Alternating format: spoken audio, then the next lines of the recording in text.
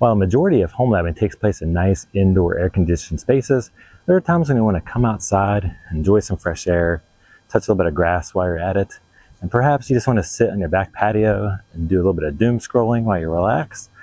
Or if you're like me and you have Apple AirPlay enabled outdoor speakers, you just want to stream some music without the music cutting out while you walk around your backyard where the Wi-Fi signal might be weak. So while indoor wireless access points can reach outside to a certain extent, ideally it's better if you can install an outdoor wireless access point to get better coverage without having obstructions in the way. I'm going to be taking a look at an outdoor wireless access point from TP-Link. It is the EAP772-Outdoor. And if you're familiar with UniFi products, it's very similar to the UniFi U7 Pro Outdoor wireless access point. I want to go over some of the specifications of these wireless access points to show you how similar they are and also where they are different and where TP-Link is trying to position itself compared to UniFi. And the first thing I'll mention before going into the specs is the cost. The cost of this wireless access point is going to be at least $30 to $40 cheaper than the UniFi outdoor wireless access point. So this might be a good cheaper alternative if you are already, especially in the TP-Link Omada ecosystem, or if you're considering going into that ecosystem as an alternative to UniFi. And so let's take a look at the specifications. One of the standout features of this wireless access point is the fact that it has omnidirectional antennas, even on the 6 gigahertz spectrum. If you look at the UniFi wireless access point, they have directional antennas for all 3 bands, the 2.4, 5, and 6 gigahertz, but they only do omnidirectional in the 2.4 and 5 gigahertz spectrum. If you're looking to put an outdoor wireless access point in a more centralized location, you may be better served by getting an access point which has omnidirectional antennas like this EAP772 has from TP-Link. Another interesting difference between these two access points is the fact that UniFi is rated at IP67, while the TP-Link is rated at IP68, which is a higher level of waterproofing, which it can be submerged continuously for a certain amount of period of time. So if you're in a really wet environment, that may or may not be important to you, but just that's something to consider. Another interesting difference that I noticed on the spec sheet is the TP-Link has a GPS built into it. I'm not sure if the UniFi has that. It's not listed on the spec sheet. As far as the physical dimensions of both access points, they're almost about the same size. The UniFi U7 Pro Outdoor is a little bit smaller in the form factor. The overall maximum power consumption is about the same between these wireless access points. The TP-Link might have about 2 watts higher at its maximum than the UniFi, so they're about on par with the maximum energy consumption that you could expect for these wireless access points. So 6 gigahertz won't be enabled on your outdoor wireless access point unless it is able to reach an AFC server to do a check to make sure you're in the proper region to be allowed to use 6 gigahertz, because not all countries allow 6 gigahertz to be used outdoors or indoors, depending on where you are. But in the United States, it's allowed to be used. When you purchase a TP-Link Omada EAP772-Outdoor, you get the wireless access point itself. And you get a number of accessories, including a plastic wall mount plate, 2 metal rings so you can attach to a pole, some drywall anchors, and the weatherproofing coupler for the Ethernet cable. There's also a template included for the wall mount, which makes it easy to figure out where the screw holes should be. There is an indicator on the plate so you know which direction is the up direction. Then you just slide it onto the access point like so until it doesn't slide any further. To install the weatherproof coupling, you just take the large piece and you can put the seal on the bottom part of the coupling. And then you can take the end cap and put it around the Ethernet cable. And you can put the Ethernet cable through the coupling.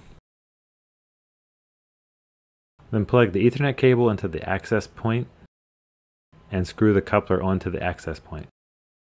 And the gasket should make a nice tight seal. And then there's 2 different size foam pieces that you can use depending on the size of your Ethernet cable, as you can see here. Take the one that fits your cable for the appropriate size and wrap it around the Ethernet cable. And then you can push it into the coupling, make sure it goes in between all of the fins. And finally, you can screw the end cap on to the coupling. The wall mount bracket is quite easy to install, especially if you're doing it on a deck like I am, because I don't even need to use the template, and I can just screw 4 screws in and I'm done. It's quite easy to slide the access point onto the bracket and it holds it very securely. And here's the completed installation where you can see the Ethernet cable. I'm just kind of drooped there temporarily. So I spent a lot of time speed testing this wireless access point because I was getting lower speeds than I was expecting for a Wi-Fi 7 access point, because I tested 2 other ones from different vendors in the past and got higher throughput than this TP-Link. And I noticed the download speed was a lot slower than the upload speed. And I was trying to think of what the issue could be. And I even retested one of my old Wi-Fi 7 access points and got the same kind of basic result. And so I was thinking there's something that changed in my network or my Wi-Fi environment around me. So, maybe a neighbor or something fired up, some kind of, something's interfering or whatever. But after struggling with this for a while, I got on a conference call with TP-Link to see what was going on, because I tried different Wi-Fi clients. I even bought a new Wi-Fi card. It's a different brand than what I had in different chipset, just to try something different.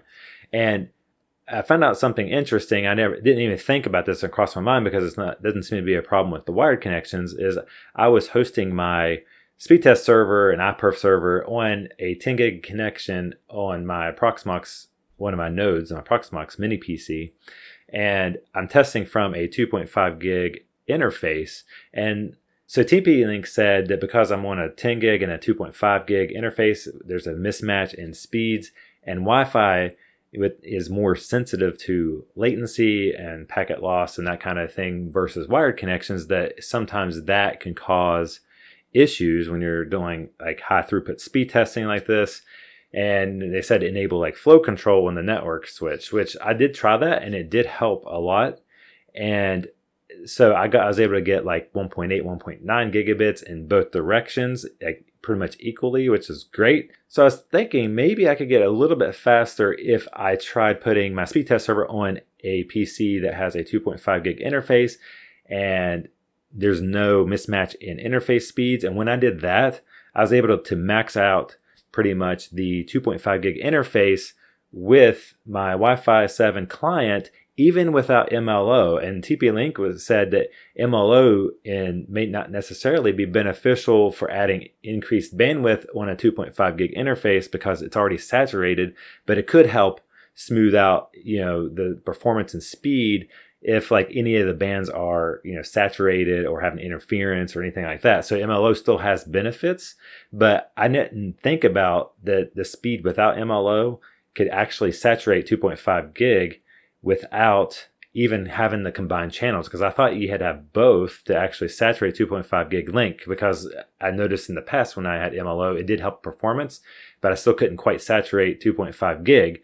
And it's all because I was probably hosting my speed test server on a 10 gig interface, testing from a 2.5 gig interface, and without having any kind of flow control on the network switch, it must be overwhelming, the buffers on the switch or something like that, causing an issue. I will make one note on if you enable flow control on a network switch, is just be kind of test it out and see how it works, because if you're in a high throughput environment where you just constantly have high throughput, enabling flow control might not be as good as doing something like quality of service controls, because it'll send pause frames and stuff, and it'll slow down potentially that high-speed interface to a crawl if there's a lot of clients that are needing to be paused because it's overflowing buffers and stuff like that.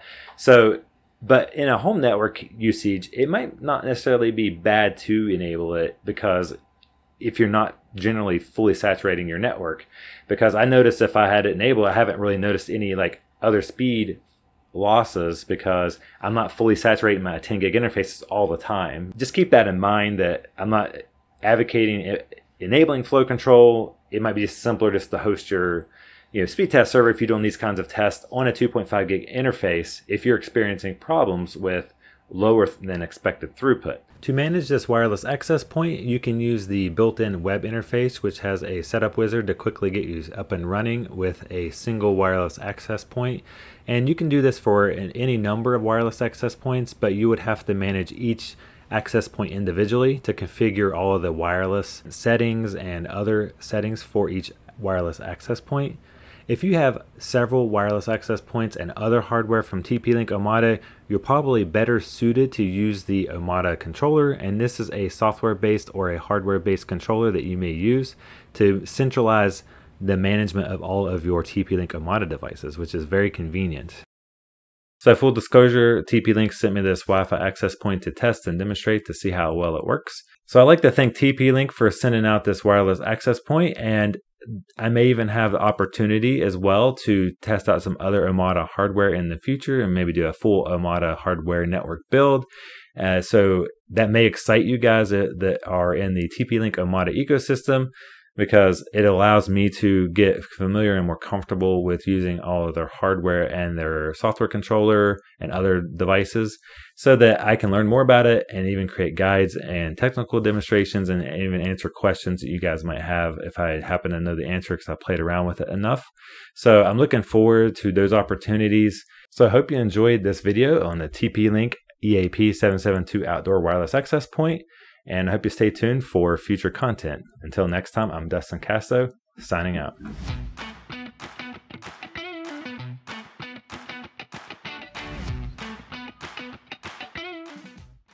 I don't have these kinds of problems with wired connections.